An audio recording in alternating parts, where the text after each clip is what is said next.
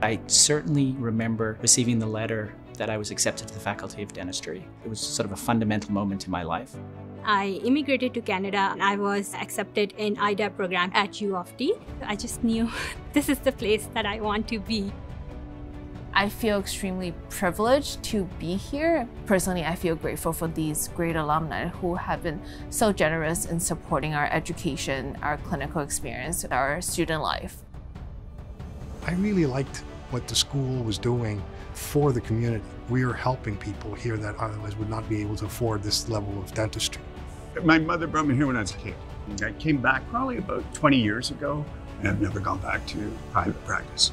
It's a pretty spectacular program. U of T is one of the best institutes in the world. It can have such a massive impact on people's life. It's critical for us to remain the best dental school in Canada and one of the best in North America.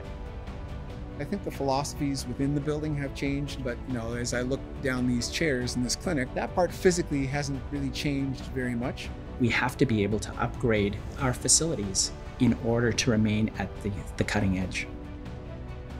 The outreach campaign, the Defy Gravity that University of Toronto has launched, and I think it's audacious, I think it's doable, but it can't happen without alumni support. I haven't regretted a single day in my life making that decision to become a dentist. That is one of the reasons why I wanted to give back.